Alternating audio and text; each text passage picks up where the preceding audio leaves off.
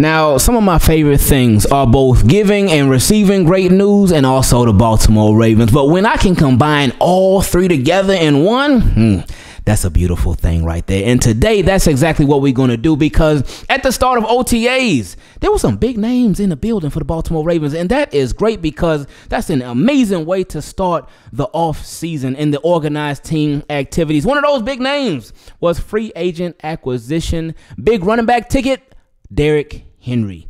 He was in the building for OTAs today, and that says a lot about him because he let his yes mean yes. His word is real. Because I remember earlier, around when the Baltimore Ravens first signed Derrick Henry this offseason, he had his press conference and everything. He talked about how he wanted to show the team that he was committed to the Baltimore Ravens. He wanted to get to know different people in the organization. He wanted to get to know the coaching staff. He wanted to get to know his players this offseason, and he was going to be heavily involved with whatever they were going to be doing this offseason.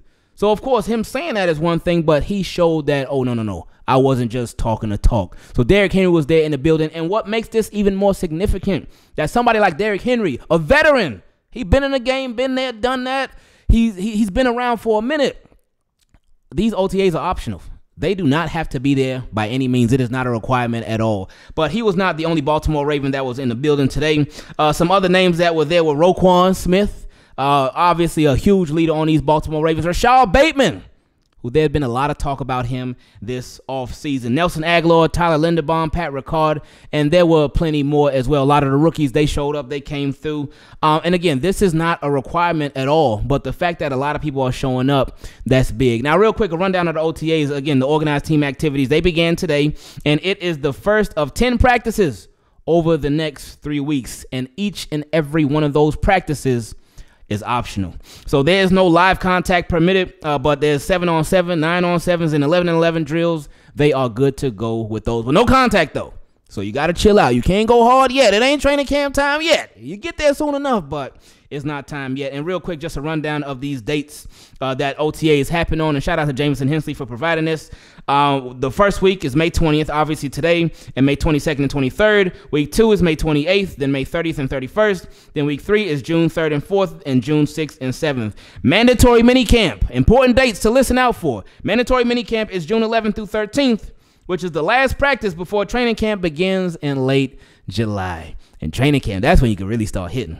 Now, mandatory minicamp is the middle of June. Then they get a nice month and change break until training camp happens. And that's when, hey, you might as well say that that's when football season really starts, because that's when it begins. So shout out to all the Baltimore Ravens that were in attendance today and all the ones that are soon to follow. Now, some wide receiver news. A couple of days ago, the Baltimore Ravens, they waived undrafted rookie free agent wide receiver D'Angelo Hardy, who played college football at North Central College, and that left an empty roster spot for the Baltimore Ravens. But you know them Ravens, and if they got an empty roster spot, they fill it pretty fast, and they did exactly that today because they signed a familiar face. He may not have played for the Ravens before, but his daddy sure did. And we all know from that 2000 Super Bowl team, Qadry Ismail, wide receiver, who was a big part of that Super Bowl team. And he was around a lot of powerful, big-time names on the Baltimore Ravens, but just really the NFL in general. Obviously, Ray Lewis.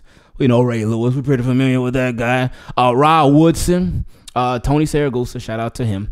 And also Shannon Sharp. Shannon Sharp still continuing to make a name for himself, not just around the NFL, but just in sports in general. But that was a very powerful team, man. But anyway, Qadry Ismail's son, he got signed by the Baltimore Ravens today. That is Qadir Ismail. Let's read the report that came from BaltimoreRavens.com. It said the Ravens are bringing back a familiar name. Qadir Ismail, son of former Ravens receiver Qadry, has been signed to Baltimore's 90-man roster as an undrafted rookie free agent. The 6'6" wide receiver was invited to the Ravens rookie minicamp and did enough to stick around. Qadir started his college career as a quarterback at Villanova, eventually transitioning to receiver. In the new position, he posted 182 yards on 11 receptions in 2021. He eventually transferred to Sanford, where he played 2 seasons, totaling 16 catches for 156 yards.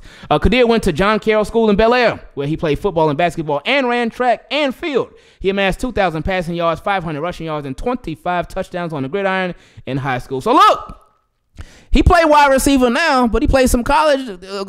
He played some quarterback too. So just in case, we might be able to run some little trick plays with him and whatnot. So, hey, he may be able to get involved with these Baltimore Ravens in more ways than one. But shout out to Qadir and shout out to his dad, Qadry, because I know he's got to be super, super proud of him because that is a very, very big accomplishment. So that's great news for him. Now, in some not necessarily bad news, but great news for him personally. And again, it just shows that the Baltimore Ravens, they always putting people on.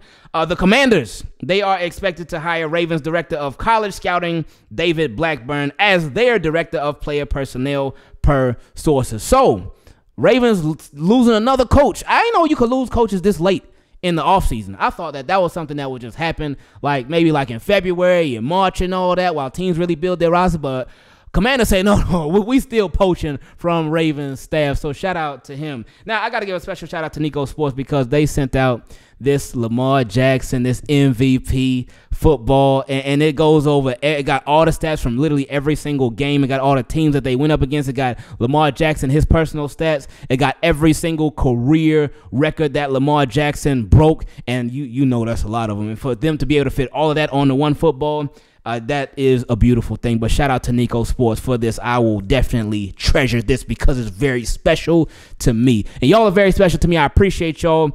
Make sure you subscribe to the channel. Turn your notifications on. Leave a like on the video so you do not miss not a single update. I love you. I appreciate you. It's always great sharing great news with Team Keep It Clean. Y'all stay up. Y'all stay blessed. And y'all stay positive. And stay being yourselves because you are very, very special. We out.